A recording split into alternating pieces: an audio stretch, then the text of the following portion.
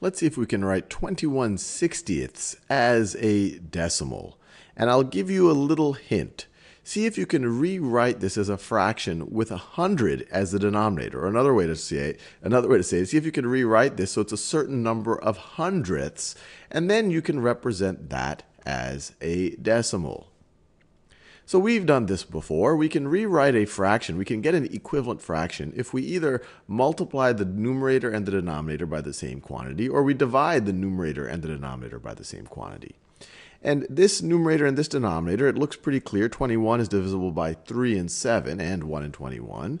And 60 is clearly divisible by 3 as well. It's not divisible by 7 or 21. Well, of course, it's divisible by 1, but that doesn't really help you much.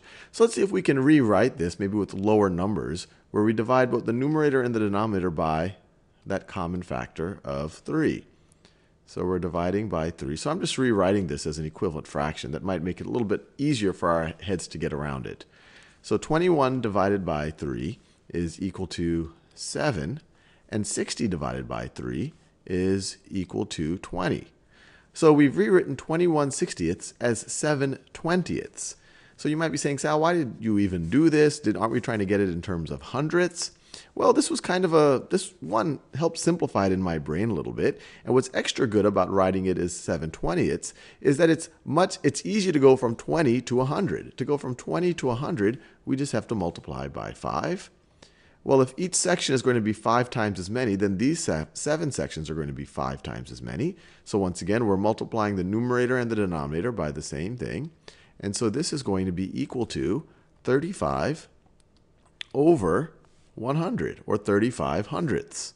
35, let me write it a little bit. 35 hundredths, which is what we wanted to do. We wanted to rewrite this in terms of hundredths. And what is 35 hundredths? Well, let's just remind ourselves. When we're writing a decimal, that's the ones place. That's the ones place. This right over here, this next place is the tenths place. That's the tenths place. And then the next place is the hundredths place. Is the hundredths place. And so 35 hundredths, well, you could write that like this. You could write that as 35 hundredths. So you could literally write this as 0.35. And you might say, wait, you put a 3 in the tenths place. Why is this 35 hundredths? I get that this is 5 hundredths, but why is this 35 hundredths? Well, 3 tenths is 30 hundredths. So this is 35 hundredths. Or another way of thinking about it, you could rewrite this right over here. You could rewrite this as being equal to 30 over 100, 30 over 100, plus 5 over 100, plus 5 over 100. And what is 30 over 100 if you wanted to rewrite it in terms of tenths?